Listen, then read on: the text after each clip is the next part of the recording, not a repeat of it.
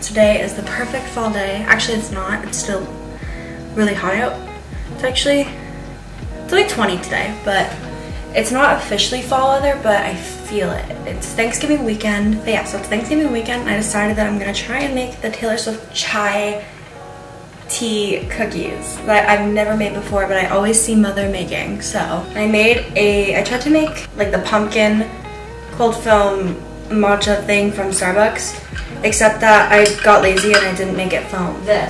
Yeah, so it's an almond milk. It doesn't even have like real dairy in it. It's the Califia pumpkin spice creamer, and it's so good. I tried it a little bit and it tastes exactly like the pumpkin cold foam from Starbucks. As I said earlier, we're gonna attempt to make the chai cookies that Taylor makes every fall. We'll see what happens. I'm also used to work in a bakery, but I'm not much of a baker. But yeah, I'll link the recipe that I'm using down below in case somebody else wants to make it for some reason, but yeah, we're gonna see how this goes. You know, it's super serious when I bring out the hand mixer.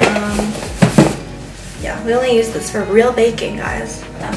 We just did all of our Thanksgiving shopping. We got a bunch of desserts and stuff because we're not in charge of the actual dinner. We just had to bring dessert and sides, so that was easy, but we got so much stuff, guys. Okay, I've got a big thing of butter. It's supposed to get unsalted, but we forgot, so we're gonna use some salted. Okay, I did half a cup of butter, and now I'm gonna put it into the bowl, and then I'm gonna mix it until it's fluffy, apparently. I don't know how fluffy this is supposed to get. Is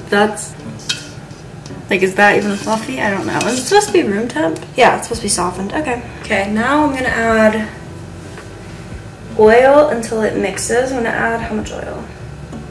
Half a cup as well. So, it's probably isn't good for you, but it probably will taste good. So I got some vegetable oil here.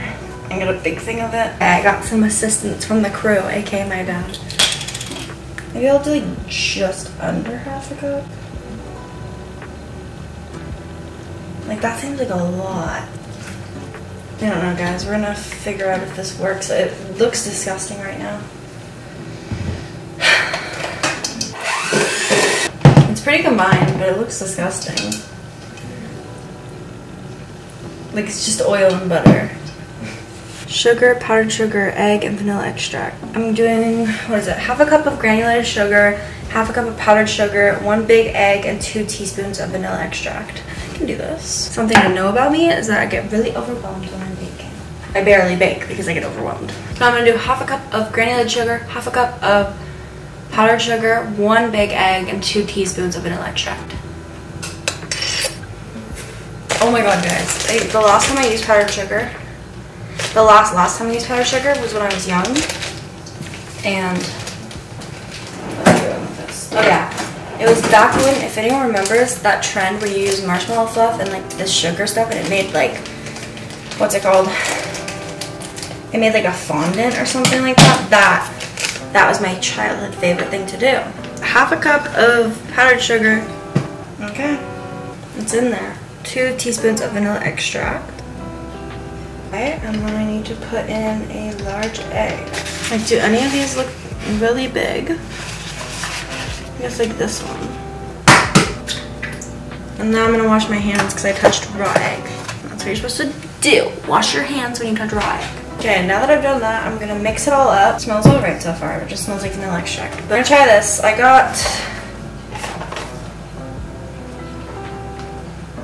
Does it make a difference if it's decaf or not? Anyways, I got this chai tea thing from Stash. I don't know. I don't drink tea, so I don't know if it's good, if it's bad, or whatever. But whatever. I'm probably never gonna use this again until like next fall. And it says to just cut it up and put this inside. Okay, this is what we're working with. It looks like I put a bunch of black pepper in here, but we're gonna mix it. And it smells really good. I love chai. Okay, mix that in. Let's go to the next step. Okay, I'm gonna do the flour. 2 cups of flour, half a teaspoon of baking soda, and 1/4 teaspoon salt. Okay, there goes in the baking soda. And then this is we're gonna do 1/4 teaspoon of salt. So now I have to place the dough in the fridge for at least an hour to cool. So I think I'm gonna do like 2 hours just to be safe. Should have wrapped it in cling wrap and put it in there instead of leaving it in the bowl and putting it in the fridge. I also ended up doing 3.5 hours, I think. Overall though, they tasted like shit in the end. I'll get more into that at the end. So it didn't really matter. It probably wouldn't have affected them. They tasted shitty. Spoiler alert. Not very good, but here is my dough. Yeah, so it's been 3.5 hours in this shot here, and now I'm trying to scoop out the dough into little balls with this scooper. And as you can see, it doesn't work. So then I just ended up using a spoon. I don't think I made them big enough. I think they were really small, but I tried my best. And also, my hands were clean. I washed them multiple times. Yeah. And I ended up making 24 of these, as you'll see in the next clip. So here's one tray of them. And then here's the other 24 cookies. And now I'm going to ice them. And then I let them cool off for like 15 minutes. And then I made a little icing concoction with cinnamon, nutmeg, milk, and powdered sugar. And that tasted like shit. My family likes them a little bit, but they taste very floury and chalky. So, yeah. And I didn't do a very good job showing you me icing them. Sorry. Now I'm back at my res, and I didn't get a finished product photo, but just trust me, they were really bad. They tasted like chalk. They just were really floury and there was no flavor. But I've seen other people making them now, and they've been adding 2 packs of chai tea to it instead of 1. So maybe if you do that, it'll taste better. I'm not gonna link my recipe down below. You can look up a different one because this one is not good. And I would not recommend. My brother kept eating them though. So he said they're not terrible. It's like a grandma's baking cookie type of thing. And my dad had a few. My mom didn't try them though. And I took 1 bite and I spit it out because it tasted like chalk and flour. So I don't know if this was my fault or Taylor's. Probably my fault.